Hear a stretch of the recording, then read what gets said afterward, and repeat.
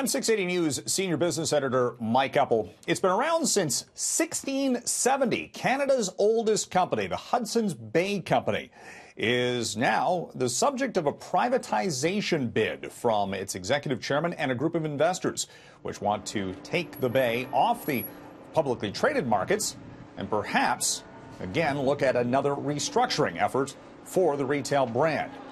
Executive Chair Richard Baker is heading up a group to buy out the Bay shares for about $1.5 billion.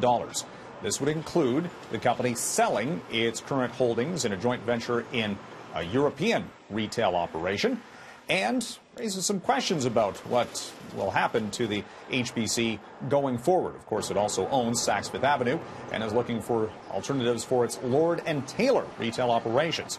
Industry analysts say that what is the real value in the Bay right now is its real estate holdings.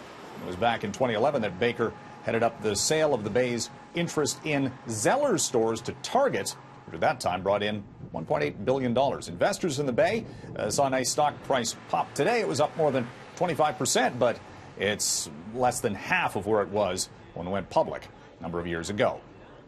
Well, the stock markets were breathing a sigh of relief today as the Trump administration caught an 11th hour deal with Mexico on trade and migration, and that averted the escalation of a trade battle between the U.S. and Mexico, where tariffs were set to be imposed on Mexican exports as of today.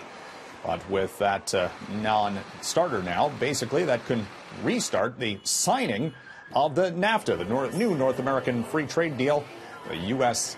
Mexico-Canada free trade agreement might be signed off in coming days between the three countries. Markets were sharply higher on Wall Street for a sixth day on the Dow. And Wall Street's already coming off its best week of the year in the previous week's trade.